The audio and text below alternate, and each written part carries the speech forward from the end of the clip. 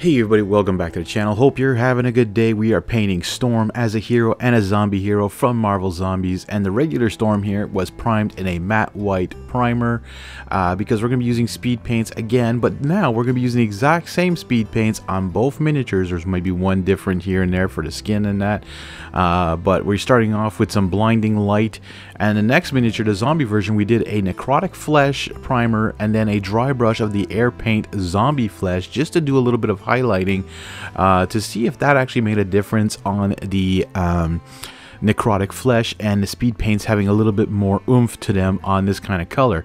But what's awesome is even just seeing with the blinding light the effect that Necrotic Flesh has on the hair, and now using some Ashen Stone just to do the wind, the tornado underneath Storm here, and we're going to do the same thing on the tornado with the zombie version, which has a bunch of skulls in it. Like, this is intense miniatures here with the best kind of like I don't know, the basing and like the surrounding area and the diorama effect of all these miniatures from Marvel Zombies is amazing. Anyways, yeah, so we're moving on now to some warrior skin for Storm as a superhero here. This is a darker speed paint for skin. I love this one, but on here, because there's a lot of flat surfaces, I find it gets a little blotchy and becomes like coffee stained a bit. I think the warrior skin is pretty good for this, but like on little surfaces like their face is good enough, but just on flat areas it's not super duper great. There's the other noble skin as well, but that's extremely dark, and I don't think it would have suited more Storm here. Maybe, but because of her black outfit, I think it would have been a little too much as well. Now I want to know from you guys in the comments, now when I do these dual paintings, I want to know what you would like me to have as the zombie version if you'd have a different primer.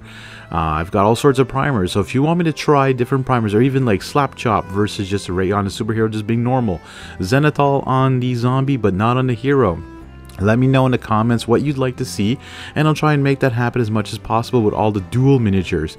Now, I have a buttload of other miniatures from Marvel Zombies that I only painted either the zombie hero or the hero. I'm thinking, I don't know if this is a good idea, but that they're going to be member exclusive videos for the other version of the miniature. I'd like to get a lot more support on this channel for the hobby. Like I said, I want to hit 5,000 subscribers. I don't think I'm going to hit that this year. I would love to, so don't forget to hit that like and share. Join if you can. It's not expensive. It's like a cup of coffee a day, but for the whole month, and you get to enjoy some extraordinary videos that are going to come out as exclusive to you only. Alright, so I sped up this next section here quite a bit, up to 8 times, because 4 times was a little long and regular would have been like super long.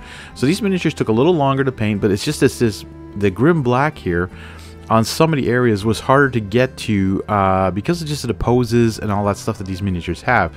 But again, on the white, the Grim Black turns out amazingly, but it looks, you'll see that on the zombie version, it actually comes out looking pretty cool. It has the hint of the Necrotic Flesh come through just a little bit, turns the black a little bit more decay-ish like.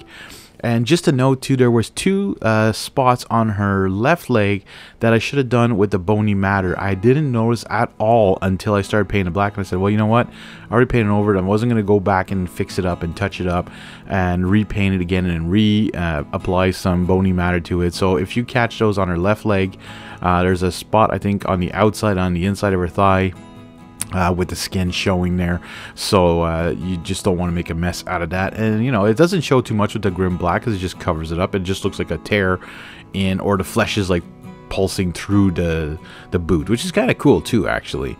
Some pallid bone now for all those skulls in that whirlwind of zombie craziness, which is really intense. Like, it's pretty cool that they went and put like skulls in there. Like, I find that's pretty dark. I know Dark Phoenix has something similar as well in her zombie version, which she will be coming up soon enough. Eventually, I gotta see who's gonna be next to paint. But again, comment down below if you think it's a good idea that only members get to see the other version of zombies or heroes I've already painted on the channel. I just want to know your comments, okay? I like to see what you guys think of my videos. I know some of you are probably getting sick of seeing always speed paints. Well, with War Paints Fanatics coming down the line soon, I don't know when, but I'm hoping to get my hands on at least a few of them, if not like most of them. I've gone through the list to see which ones I already have in the old stuff, and I don't care if it's not the same formula, if it doesn't come out the same. I still want to use them to test with the new formula coming out, so that'll be a good way to check it out. So I'm looking forward to trying out those War Paints Fanatics and getting to you guys on the channel here. Anyways, these were great miniatures to paint. I love the effect of the bony matter on the necrotic flesh. It really does a great job bringing out that zombie feel, like that undead feel.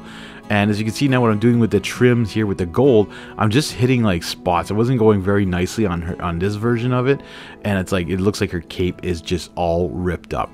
Anyways, there you have it, folks. Storm version, superhero version, zombie, all painted up, ready for Marvel Zombicide. I want to thank you guys so much for watching. Hit that like button, hit that subscribe button, hit that notification bell, and we'll see you all in the next one.